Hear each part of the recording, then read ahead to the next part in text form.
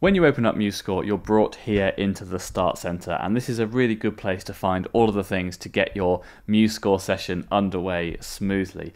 If you've recently been working on scores, you'll see them here, and all you need to do is click on them to go back to where you left off last time. These are some of the worksheets that I've been working on recently for one of my classes.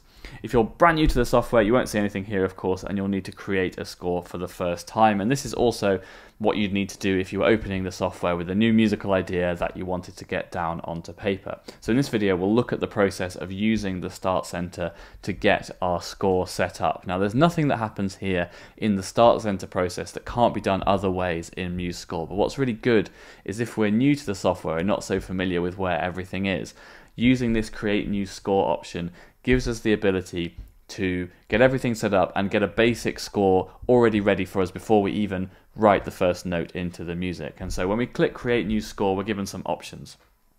Here we can write in all of the things about the piece of music that we're about to create. So I'm going to call this piece Dave's Tune, and an example score I'm going to put as the subtitle. Obviously, I am the composer of this piece. It won't have any lyrics, so I won't put a lyricist in there. You could if you wanted. And I'm going to say it's my copyright 2016. So that takes care of all the kind of titles and things that we need to just tell the person what this piece of music is and who wrote it. So once we've done that, we can just click Next. And that brings us into some options into how we want to lay out the score. And what's great is that in MuseScore, particularly MuseScore version 2, there's lots and lots of options here. And probably we can find something that is very close to what we need for our score layout. We've got everything from choir layouts to brass ensembles to string quartets to orchestras to rock bands to big bands. So if you are new to MuseScore, chances are you can find something that is almost exactly what you need.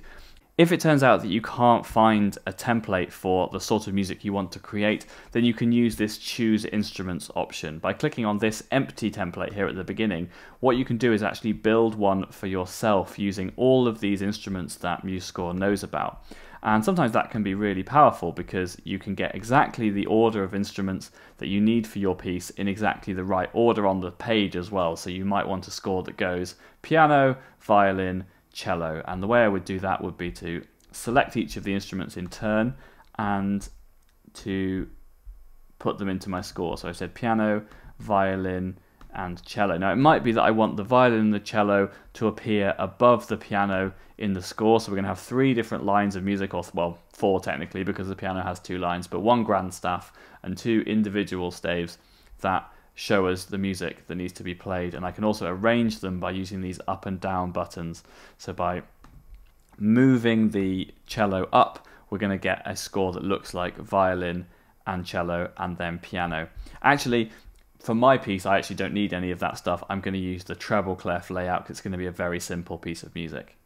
Once I've done that, I'm brought into this window, which is great because it helps me choose the key signature that my piece is going to at least start in. Of course, we can change the key of a piece and we can bring in a new key signature anytime we need, but this is a great window because it helps us pick out which key signature we need to start the piece. What I really like about this screen is that if key signatures are a little bit hazy, it's been a while since we've thought about key signatures and you can't quite remember which one is which, by hovering your mouse over any of the key signatures here, you'll see a little pop-up that shows us which keys these key signatures belong to. So I'm going to write my piece in E major. So if I click on that, that's selecting the key signature of E major.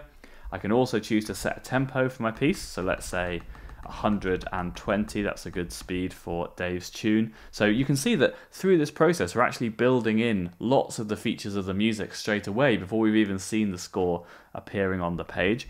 If I click Next, we get some more options. These are to do with time signatures, and so what the meter of the piece is going to be. I think Dave's Tune is going to be in 3/4 time. Obviously here we can put in everything, including very obscure, sort of more unusual time signatures like say 7/4, and we can change the other number in the time signature as well. So for compound time, we could do something like 9/8. You've also got these shortcuts. You know, sometimes we have common time and cut common time. So if you would like to use those instead of the more standard 4/4 and 2/2, these mean exactly the same thing, but some people prefer those. And another really useful thing to get done at this point is to think, does your music have an anacrusis? Is there going to be an upbeat, some kind of note that appears before the first beat of the first bar? And just for the purposes of this example, I'm going to put in a 1 beat anacrusis, and this means that the MuseScore will create a bar that has only 1 beat's worth of space in it for this upbeat pattern. I probably want to set this back to 4/4 for the purposes, or 3/4. Let's say 3/4 and an anacrusis. So what we'll have is, if I was counting this piece of music in, it's going to be 1, 2, and we play on the 3rd beat, and then it would be the beginning of our 3 beats in a bar kind of feel. If you've got an idea of how long your composition is going to be, you can enter a number in here. Of course, you can add more bars, and we'll be looking at how we do that. We can add as much music to our piece as we want, of course, and this is just a suggestion to get us started.